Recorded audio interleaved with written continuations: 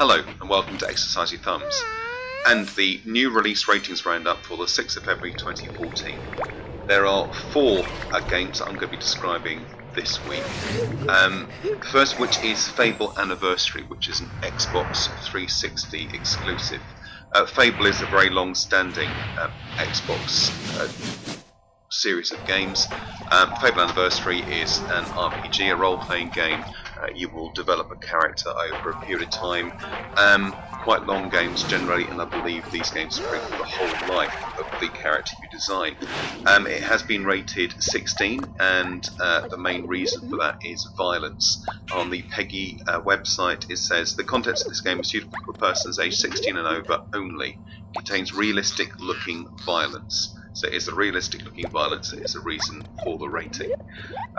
The next game that we're going to talk about is The Wolf Among Us.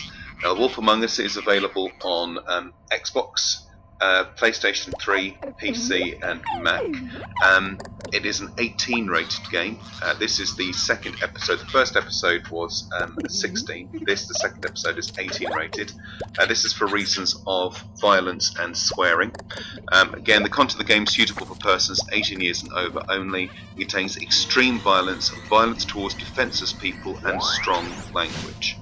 I've actually played one of the demos for The Wolf Among Us. It is a point-and-click adventure where you control a character through environments by clicking on various elements and doing sequence button presses to kind of win or lose particular things. It's a very visually striking game, but it is exceptionally violent and with a huge amount of swearing and violence in it, so to be avoided by more sensitive gamers. Then we also have Double Dragon. Double Dragon Neon is the new release. It's coming out for PlayStation 3 and Xbox 360, and it is a fighting game, very much like Mortal Kombat, Tekken games are that way. So you'll have two players battling against each other. It's been given a 12 rating, and again the PEGI website says content of this game is suitable for persons aged 12 years and over only. It contains violence in a sporting context, sexual images and or sexual innuendo, mild bad language. This game also allows the player to interact with other players online. So the reasons for the 12 come from swearing, sexual content, violence and online content. So again, the 12, 16 and 18 ratings are legally enforceable.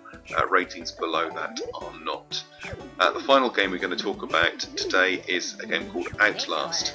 Outlast has been out on PC for some time, but it has been put onto the PlayStation 4's network. Now, if you have a PlayStation Plus subscription with them, you can get the game for free, so it's a free download. I haven't played it yet, although I have got it sitting on my PlayStation 4 at the moment. It is an 18 rated game for reasons of swearing and violence, and the blurb again on PEGI says contents of this game is suitable for persons 18 years and over only.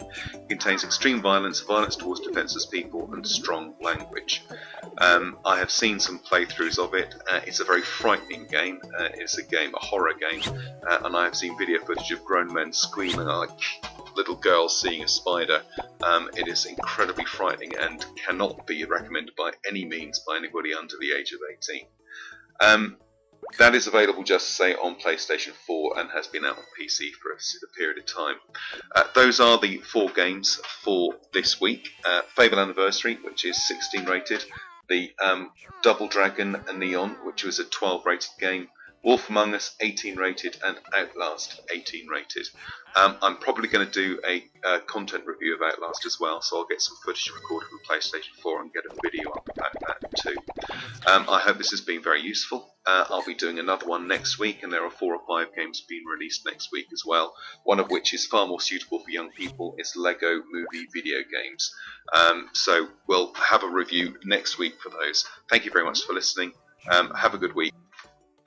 And as always, I will put links to the various games and websites and other resources either in the comments of the YouTube video or on the blog itself, so you can go and have a look at these things in situ.